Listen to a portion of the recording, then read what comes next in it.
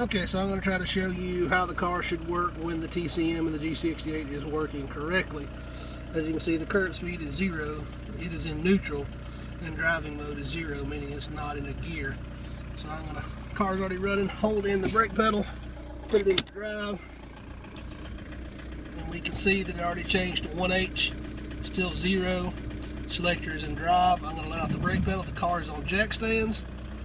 It's going to swap from 1H to 2H, meaning it swaps into second gear. It's going to get up to about 19 kilometers per hour, and that's where it's going to want to sit, just sitting on jack stands, unless I mash on the gas pedal. Of course, the gas pedal is right over here.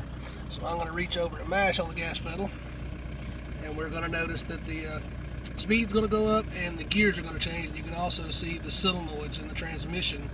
The binary code changes because the solenoids are working. So increase the speed a little bit and get up to about 40 kilometers per hour, American miles per hour. That's what this shows in, so that's what we're seeing. So we're going to get up to about 40. Loud ass motorcycle. See, we hit third gear, 50 kilometers. We'll get up probably about, I don't know, 100 or so maybe, and it's going to change into 4H, I believe. No, 4M, and I believe 4M is overdrive. I've seen it change into 4H as well, but I believe 4M is overdrive. I'm currently up about 80 miles an hour, 3,000 RPM, so I've definitely got to be in overdrive at that speed.